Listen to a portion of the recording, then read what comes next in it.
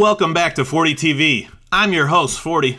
I'm doing another Photoshop tutorial today. This one's on changing color in your image. This one's going to be quick and easy. So let's say you have a client that wants you to change a color within your image.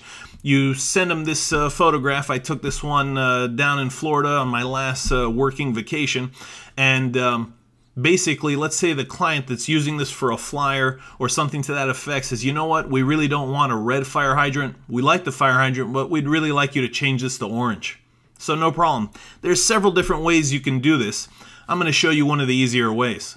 So we'll come over here to the adjustment layers and we can click on Hue and Saturation. Alternatively, we can go down to the layer palette, click on New Adjustment Layer, and drag down to Hue and Saturation and select it there.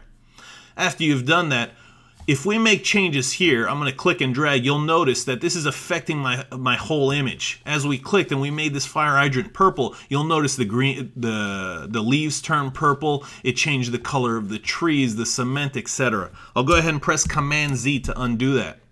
In order to access these color pickers down here, we need to change from the master channel to any one of the other channels. It really doesn't matter which one you select, because when you select one, you can click on this eyedropper right here and then click on the portion or the color that you want to change.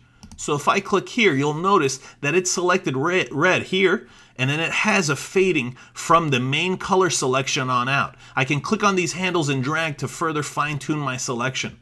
Next, if I go up here to the hue and I click and I drag, we'll notice that I can change this now to an orange fire hydrant as my client has requested. I can also pull out a little bit of the saturation in this and make it a little bit darker. All that with this adjustment layer. A before and after by toggling the visibility of this layer shows the result. Extremely quick and easy. You can fine-tune that color selection by clicking and dragging on these handles if you need to. I'm going to go ahead and close the properties. Alternatively, let's say these leaves over here were red and we wanted to keep them red. We could paint them out in this mask here by selecting the mask, selecting the brush tool by clicking B on my keyboard, making sure we have black selected, and if we click and we paint, we're painting that away. Now that's not necessarily affecting anything because this stuff wasn't red to begin with. But if it was, we can click and we can paint out that portion of this effect so it's only affecting the fire hydrant. You'll notice over here in my mask, these are the areas. The black part is what I'm saying, don't affect. The white part is what's being affected by this hue saturation layer.